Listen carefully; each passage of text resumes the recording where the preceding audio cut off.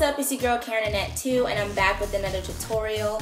Hopefully this one doesn't come off as being a little too messy. I'm doing a complete bronzed out look, and I'm using my infamous Max Pigment in the color tan for my eyeshadow, and just a little bit of brown from my Maybelline palette, and that's pretty much it. Yeah, I added a whole lot of bronzer in my face by Milani, so if you're interested in seeing how I got this look, then keep watching. Okay, so I've already gone in and primed my eyelid, and what I'm using here is Max Pigment in the color tan, and I'm applying it to my entire lid. I just love how it looks so messy, right? But it's okay, because it's all gonna come together in the end, I promise. Oh man, I forgot to tell you that I went in and in the crease of my eyes, I went ahead and used the darkest brown in my Sunkissed palette and Maybelline, as well as the bottom lower lash line. And right here I'm going in with Max Pigment in tan. Also going back to Maybelline Sunkissed palette, I'm using two of the lightest colors in there to highlight my brow bone. Whoop, whoop. And now the best part of my entire makeup routine, I'm gonna have to say, is concealing all the dark circles, all my problem areas.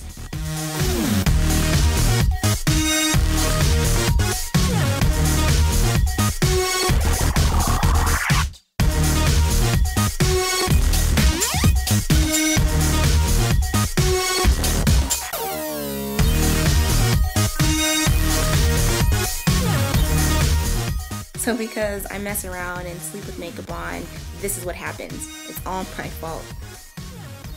But anyway, I'm applying Maybelline's Fit Me Pressed Powder. I no longer use the foundation. I skipped that step and I just use the powder. And now I'm going in with one of my favorite blushes, Plum Passion. Plum Passion? Oh my goodness. Plum Passion by Lorac Pro.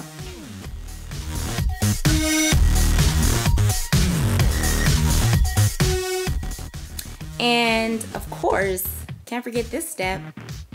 I've got to contour my nose, and so that is what I'm doing.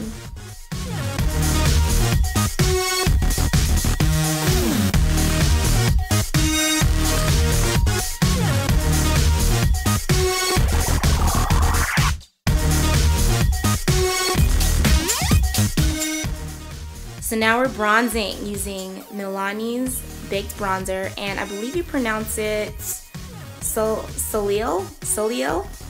Oh my gosh. But yes, I'm bronzing my entire face.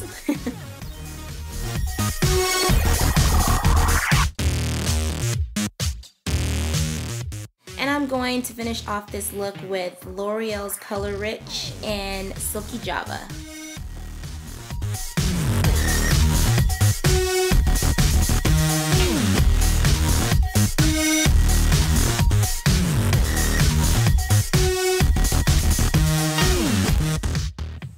Don't forget to check out my previous video on the I Love Spring tag.